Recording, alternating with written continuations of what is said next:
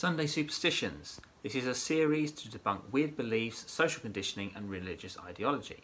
So this one is about black cats. Now I'm going to explain different traditions about black cats, European and Asia and so forth. So the idea of black cats, though cats have often been associated with good luck rather than its opposite and even worshipped as gods in ancient Egypt. In Welsh and Celtic culture they are also seen as lucky black cats. Cats also make an appearance in Greek mythology, specifically Hecate, the goddess of magic, sorcery, the moon and witchcraft, which describes as having a cat as both a pet and a familiar, a supernatural creature that assists a witch according to European folklore. Things took a turn for the worse for our dark-coloured feline friends.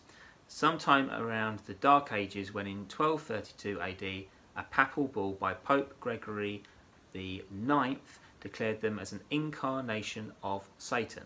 Perhaps he just tripped over one and thought, bloody cat, I'm going to curse them.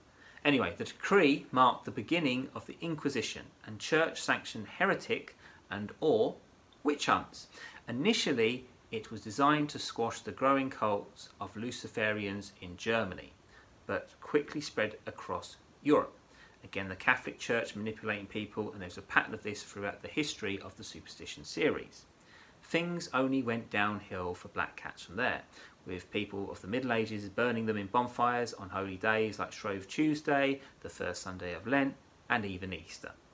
Witchcraft issues, and I'm going to explain this from a Wiccan priestess called Sheridwin Falling Star, explains this very well.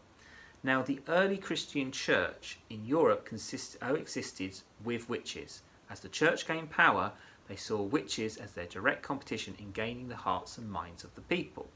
That's when the church began hunting, persecuting, torturing and killing witches in vast numbers.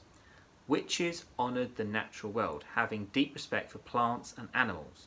Affection between human and animal therefore began to be seen as diabolical, and diabolical is the idea of diabolo, which is also the Spanish word for devil. Anyway, or devilish, and the old lady with the cats became seen as suspect.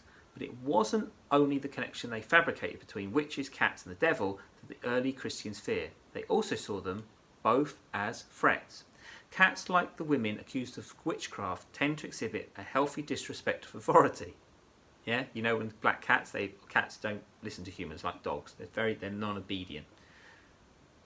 The writer says, they don't fawn like dogs upon even the unworthy. In the church, neither independent women nor independent animals were to be tolerated. So this is where the idea of sexism and the idea of women are supposed to be not independent. This is where it comes from. It comes from religion. So when men are male chauvinists, that's where it actually comes from. At some point, the pairing of witches with cats narrowed down to black cats, although Falling Star says that it's not entirely clear why that happened. The relationship between witches and black cats in particular is probably imaginary, but it's possible that black cats make better mousers since they cannot be seen at night and therefore have a hunting advantage. She explains witches do tend towards the practical. The Puritans from England and America connected them to the practice of witchcraft. Also, the colour black has also been associated with evil and death, which didn't help matter to our furry friends who had the misfortune of being born the colour of the night. And also, if we look at it, this is why people have racism, because they believe that anything is black is seen as evil or non-working to authority. This is where this stems from. This is where people's conditioning comes from. Cats were also blamed for spreading the plague. During the Middle Ages, it wasn't uncommon for cats to be killed, given their association with evil. Some people even went as far as blaming cats for spreading the bubonic plague, and used that as another reason to get rid of them. However, their ill-conceived plan backfired. Why is that? Because in the particular bizarre place of irony, the killing of the cats helped fuel the spread of the plague. With the reduced number of cats to control the rodent population, the disease spread rapidly.